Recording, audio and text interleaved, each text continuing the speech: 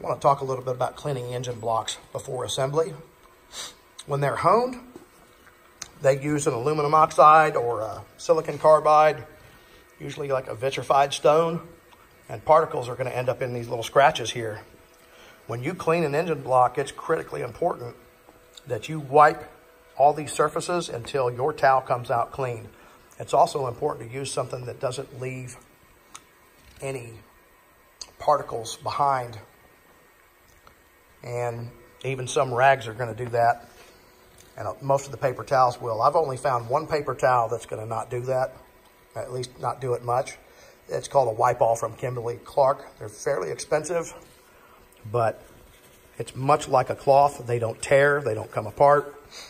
And what I do is I will spray the bore with a spray bottle full of either paint thinner, mineral spirits, or kerosene. And I will wipe each cylinder until they come out perfectly clean. These towels need to come out as white as when they went in. If they don't, I keep cleaning. Now, you can see the crosshatch on here, about 20 to 25 degrees. So I try to wipe at the same angle, going both ways, so I make sure I get everything out.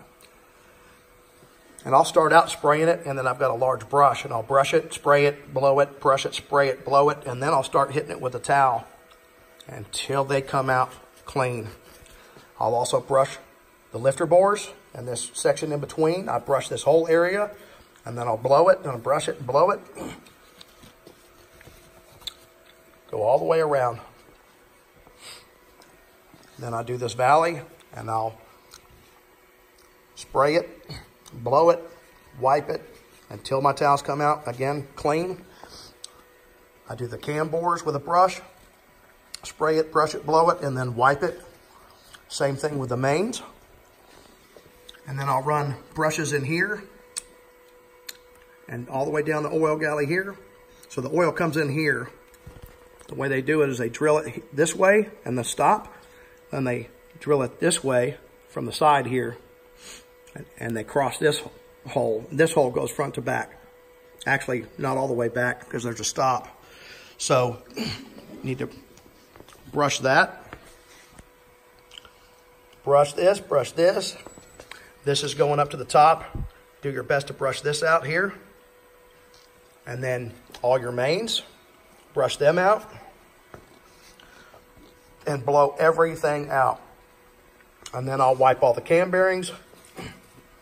After they're installed, wipe all these tunnel, everything, every surface I'll wipe out until my towel comes out clean. It's hard enough to keep this stuff together when you do everything right. And I believe cleanliness is probably responsible for, or lack of cleanliness is probably responsible for a lot of failures. So, got to do your best. That's it for now. I hope it helps. More to come. Keep watching. Thanks.